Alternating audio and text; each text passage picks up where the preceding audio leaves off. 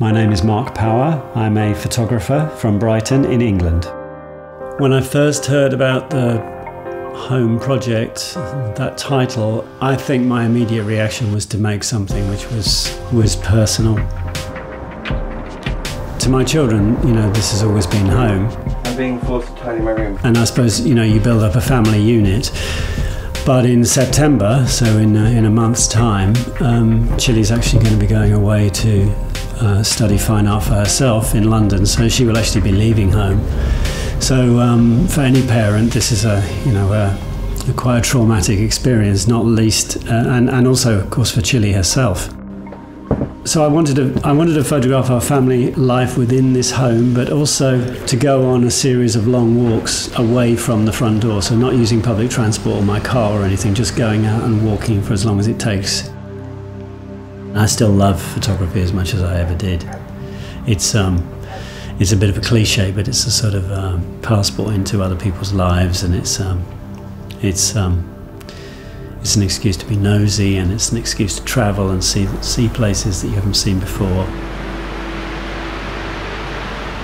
Well, I made a couple of forays down to the beach, and I suppose I was lucky with the weather. It was stormy and raining, and but it's very hard not to feel like I'm dealing in a cliche here. Does it worry you, the project? No, I think I have to think about where the work is going, and that it's going to be seen in New York and Japan, and so I suppose I do need to sort of route my real home to the coast of Britain. Our dog Kodak had an incident where she ended up in intensive care in dog hospital for 2 days, and of course she's very much a part of our home. She's only 5 years old, so I've got this X-ray of her which I rather like, which was given to me by the hospital. So what I'm trying to do at the moment is see if I can weave this picture, because aesthetically it's very different from the rest, weave this picture into the set. I'm particularly interested in the way that certain kinds of pictures bounce off each other and change the meaning of each rather than cancelling each other out. It's a tightrope that we're walking all the time. I think this is some kind of blackhead remover he's put on his face. Sort of an obsession of 15-year-old boys. Yeah, I've seen the diptychs and triptychs that he's thinking about doing, but the ones with my brother, which works so well. This is a landscape picture which obviously has the, it's reminiscent of each other because of this kind of necklace shape.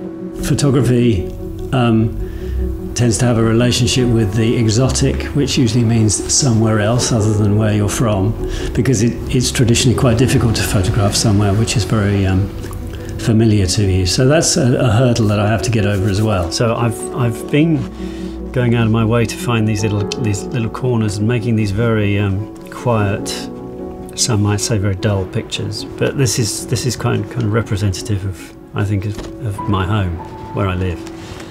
Importantly, I learned a long time ago that I'm not trying to please everybody. I mean, that's absolutely impossible. That first and foremost, I want to get this right for me, and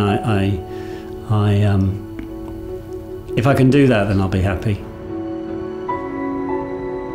As photographers with the agency that we're with, is known as a group of photographers that tends to photograph the outside world, but to turn the cameras on ourselves and on our own families, if indeed that's how other people have chosen to interpret it,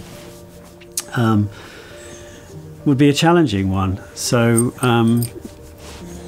I started to think about what home meant for me, and I think it's where my family is gathered. So this is Chili after her birthday party, looking worse for wear. To her credit, she doesn't mind me photographing her at her worst. I don't want to see them as they go along, because I don't want to be self-conscious in the photos that he takes, because I want him to be able to take whatever he wants. I quite like this this as a triptych, formally because we've got these two shapes that kind of echo each other, which come off the edge of the frame, so they're not complete, but also because there's this tinge of violence in both of these pictures. This sort of mangled newspaper and then this plastic fork stuck in the polystyrene. You know, when we finally drop her off and say goodbye and get in the car and drive away, then that's probably when it's going to hit her most and hit us most as well. And I'm going to try and integrate that into the project, because that seems to me to be really the key moment, because it's about, you know, it's about how family shifts and adapts and changes, and it's, you know, status quo is not always maintained. I think he works very hard and he is away a lot, and he always has been. But I know that whenever he was here, especially when I was younger,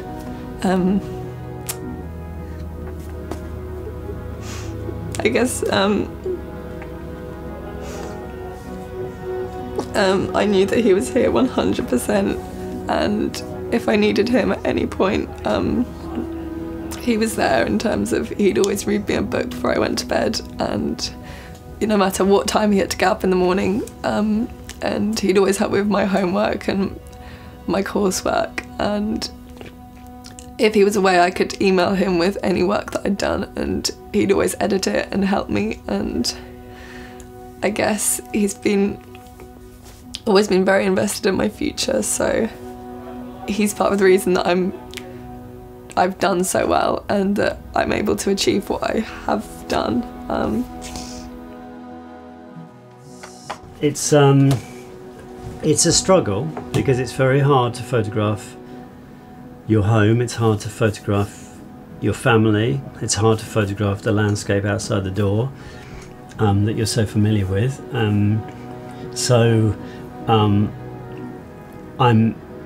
I'm happy because I feel it's a relatively honest, well, it is an honest response. It's just whether or not it's going to communicate to other people and be interesting to others. That's the thing that concerns me. I suppose Magnum is an organisation that I always knew about when even before I became interested in being a photographer. I remember looking at Magnum books when I was a school kid, so it goes back a long way, and it was never something I aspired to, because I never thought that would ever happen to me. And it's often talked about as a kind of a family as well, which is yes, a kind of dysfunctional family. But I suppose it's probably a very good word for it. Yeah, maybe I should do that next.